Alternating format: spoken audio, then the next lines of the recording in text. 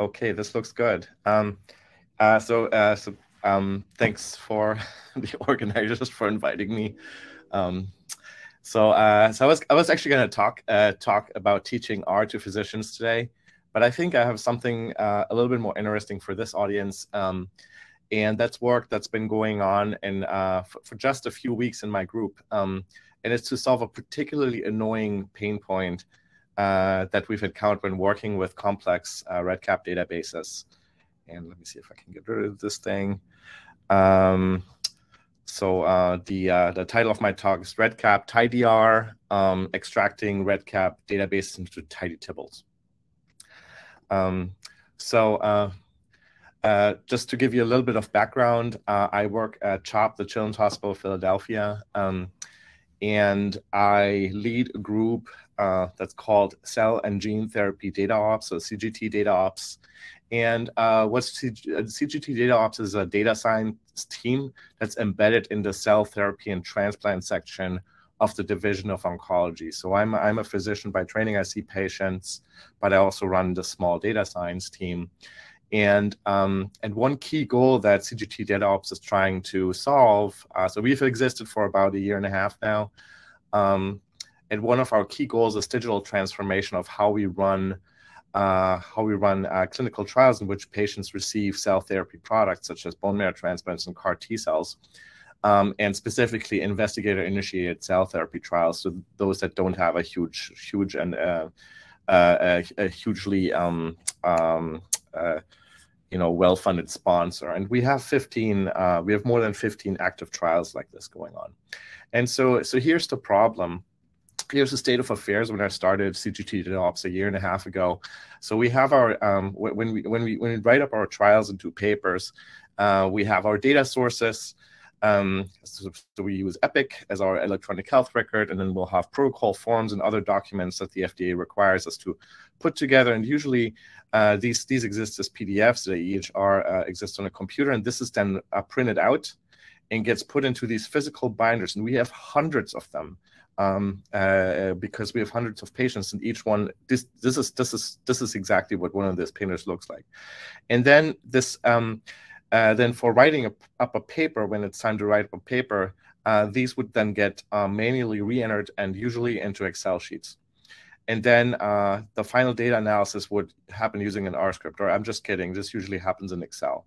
So this is kind of what the state of affair was 1.5 years ago. And here was my proposal at the time. So we wanted to really move away from physical binders towards something like Dropbox to have everything as PDFs in there. Then use REDCap as our standard electronic data capture system, and then monitor both operations for those clinical trials and outcomes in custom-built R Shiny dashboards. And so operations monitoring would be stuff like how many people are on the trial, what's our enrollment, what's our accrual, who's coming up, are there data missing that should have been entered.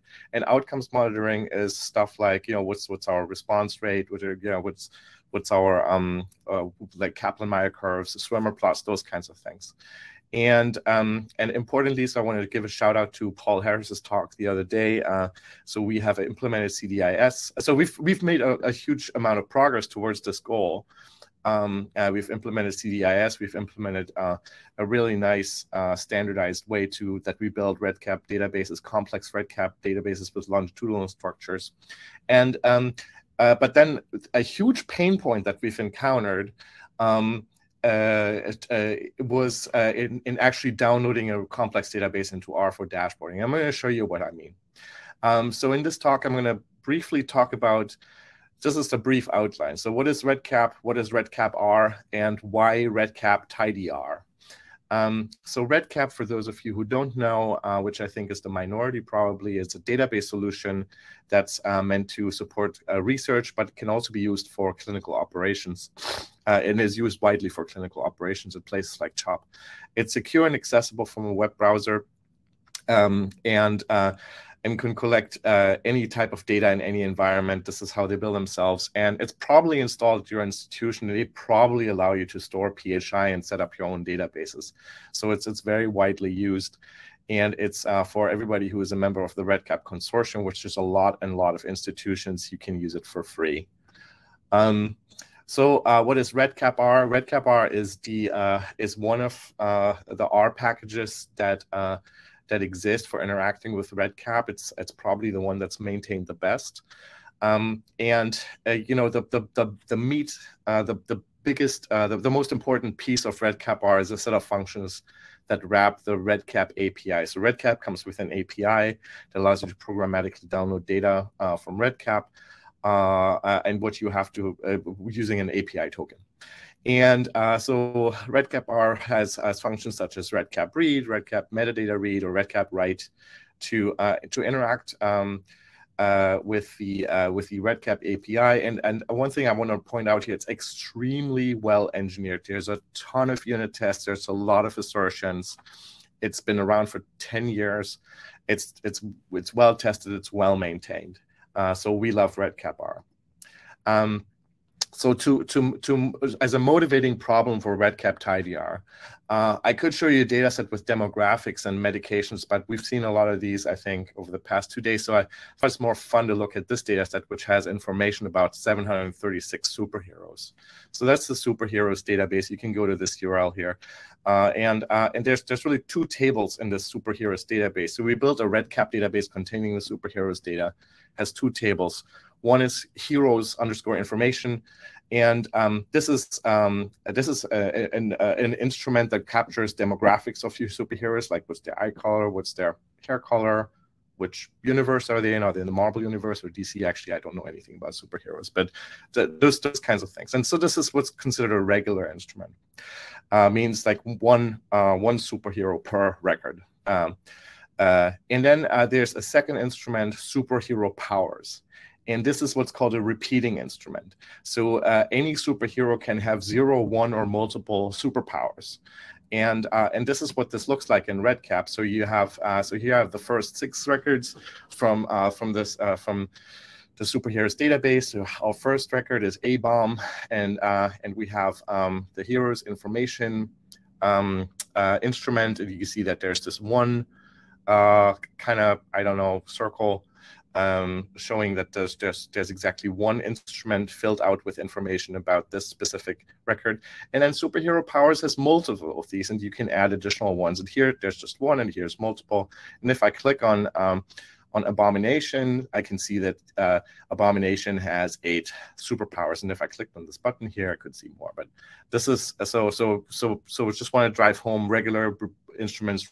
Repeated instruments is something that REDCap supports, and this is very useful for medical data because you might have the demographics of a patient, and then they might have multiple medications. So there's these forms that you want to fill in repeatedly, even in a specific single record. So here is what it looks like when you're trying to use REDCapR to download this data set into R. So what we have here is superheroes gets REDCapR, REDCap read one-shot. So that's a version of the REDCap read function. And it has a very, very simple URL. It has very simple API.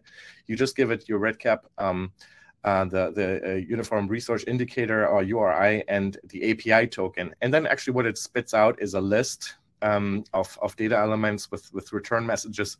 But then you have this data element, which is a data frame with all of the data that comes out. So everything comes out as a big table. And here's what this big table looks like for our superheroes data set. Okay, so what the hell? Where do all these NAs come from? And if we look at the size of the dimensions of this table, okay, I said earlier that there's 736. Why are there 6,700 rows in this thing? And why do I have 16 columns? So most of the data is NAs. But this is what what's called the sparse matrix. So welcome to the matrix. The sparse matrix is what the REDCap API and therefore REDCapR returns when you have a mix of repeated and not repeated instruments. So it's unwieldy. It's huge. It's very confusing what the meaning of NAs are. Our database is actually fully entered with values. There shouldn't be any. There aren't every NA here. In this case, means that it's an artifact of how that table gets put together. There's important metadata missing. If you take this data matrix, you don't know which fields come from which instrument, except for those that come from repeating instruments. And this is important. So this is very confusing. The meaning of a row in the data set is not consistent, because for rows that actually come from the that represent information from, so this first row here represents information coming from the first instrument, which is a regular instrument. We actually have one row meaning one record. That's not the case for these other rows here, which in which one row represents not one record, but one record repeat. Okay, so you have a mix of different granularities in the same table. So that is not tidy. That contradicts or that is inconsistent with the definition of tidy. So this is the problem that we're trying to solve, is having to deal with this sparse matrix. And so REDCapTidieR, we named it so that by kind of squeezing this tidy idea in between REDCap and R, to really highlight this is really something that's built on top of REDCapR, which we're huge fans of. And the main function, which is read REDCapTidie, has a similar API as REDCap or REDCap read or REDCap read one shot, which is what you usually use. So it really just requires a REDCap URL and API token. And what it does is that it returns a set of tidy tibbles. And the big idea here is that you're going to get one tibble for each REDCap instrument. So let's look at what this looks like. So here we're gonna load the library REDCapTidieR. We're gonna load we're gonna put the output of the read REDCapTidie function into superheroes tidy. It doesn't return a list, so I don't have to do this $data awkward thing at the end of this.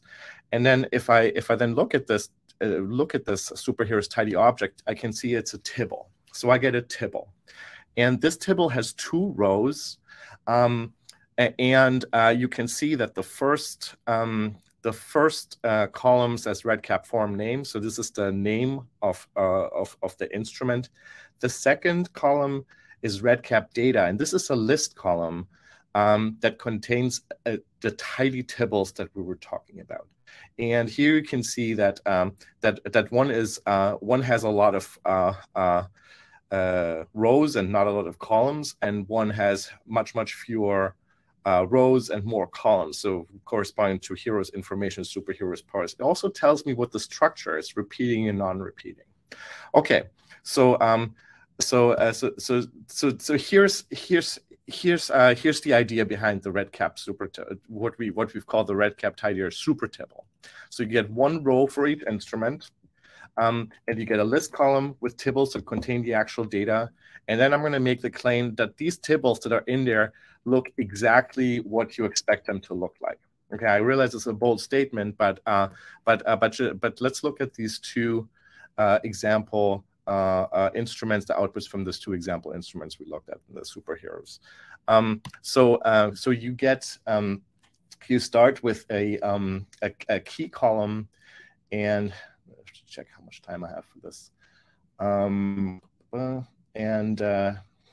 Okay, it doesn't look too bad.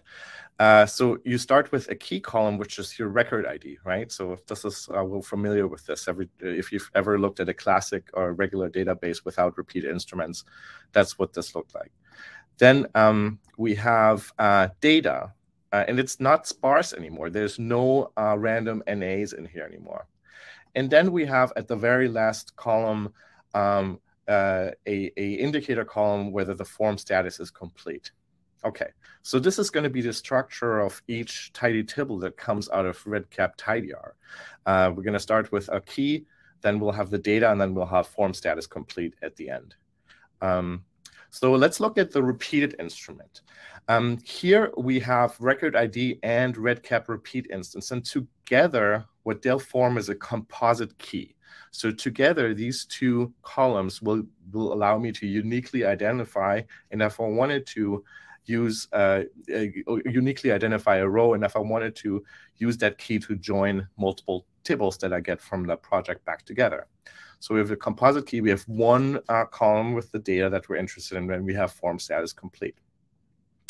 Okay, so what about longitudinal projects? So longitudinal projects is something that REDCap supports when you don't just want to repeat instruments on demand, but if you want to create a structure in your project where you'll fill out one instrument at predefined intervals. For example, you could have a physical exam that you fill out once at each visit, and you'll have a pre-treatment visit, you have an infusion visit, and then you have your day 7, day 28, 1 month, 2 month, 3 month follow-up visits. So how do we handle these? The idea is that, again, one instrument is one tidy tibble. So if that instrument shows up in multiple events, it'll still be just one instrument that you'll have in your output. And the second key idea is that your composite key that REDCapTidieR makes up for you will depend on the instrument structure and the project structure. So we already just saw that in a classic instrument, which is what the superheroes data set is. It's not longitudinal, it's classic. We have the record ID is our key, is our composite key, so it only has one column. And in a repeated instrument, we'll have record ID plus REDCap repeat instance. Now, this idea actually extends very nicely to longitudinal one-arm and longitudinal multi-arm kinds of projects. So we'll just have additional partial key columns, REDCap event and REDCap arm. And what this allows you to do is, even though you're going to get a bunch of tibbles back that you may want to link back together, because you'll have this composite key, it's going to be very easy to join these tibbles back together in any way that you want. But at the same time, one instrument oftentimes for a lot of analytic tasks contains the data that you want to actually put together into an analytic object, and it really reduces your cognitive load of how many things you have to deal with at the same time. So now one thing that I glossed over a little bit is like, how do you now if you're going to get a list with all of these instruments, how do you extract your data frames out of how do you extract these tibbles out of that SuperTibble object and actually work with them? So that's something I glossed over a little bit, because you're going to actually have to do some subsetting and some extracting and some single bracket, double bracket kind of action. But we've provided a helper function for this, and the helper function that we have here is called bind tables. And what it does is it takes a REDCapTidieR SuperTibble object and magically makes the tibbles inside of it appear in your environment. So if I fake click on this play button here, notice the environment is empty right now. And remember, we had two tables in this object. Now you would have these two tables appear in the environment. So behind the scenes, this works with rlang a env underscore poke to inject these tables into your environment, and you can actually also give it a different environment object if you want to use something for Shiny applications with the Strategie du PTR, which is one thing that we like to use. We like to use environments in Shiny applications. You can do that as well. But this makes it really easy for an analyst, if you have a database with lots of tables, to immediately have them in a place where you can start to work with them.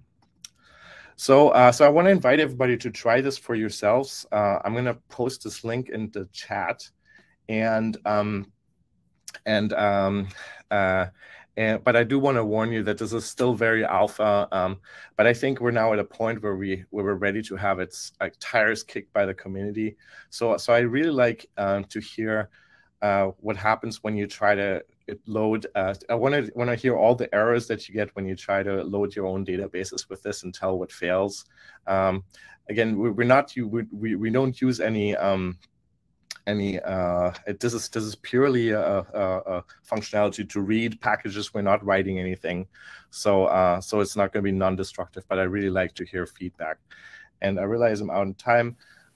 So future work, what we're going to try to do next is to actually support and actually default to labels instead of raw data for categorical fields. Create some helper functions to extract individual tables into named objects, so you don't. If you don't like the bind tables kind of magic non-pure function business, want to be able to pull metadata and also gracefully deal with incomplete data sets, which is currently a bug. So thank you very much, and I'm happy to take a question if there's time.